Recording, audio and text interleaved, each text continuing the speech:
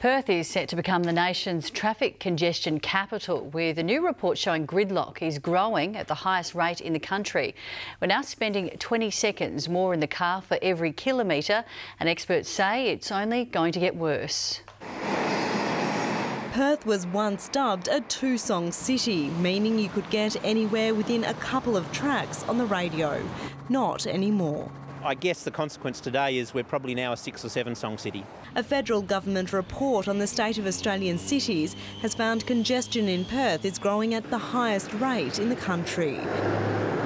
For every kilometre we travel, we're spending an extra 20 seconds in the car compared to 10 years ago.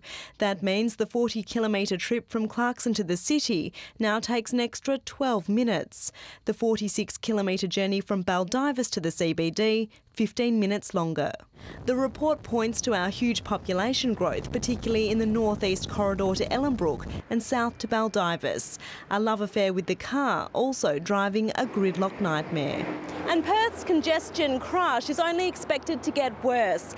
It's thought our population will increase by 5.45 million people over the next 50 years, making us the third largest city in the country. It's now a nightmare to get anywhere in your car, whereas the Liberal government has simply refused to invest in public transport in the way that needed to be done so.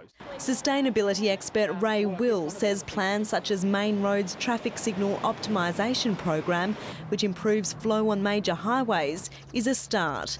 But he says we can't afford to wait for the state government to make a move on shelved light rail plans. If we don't act to broker solutions today, then politicians are going to simply be pressured by the electorate and will start to make decisions on the run that won't be the best decision, won't be the decision that actually solves the problem.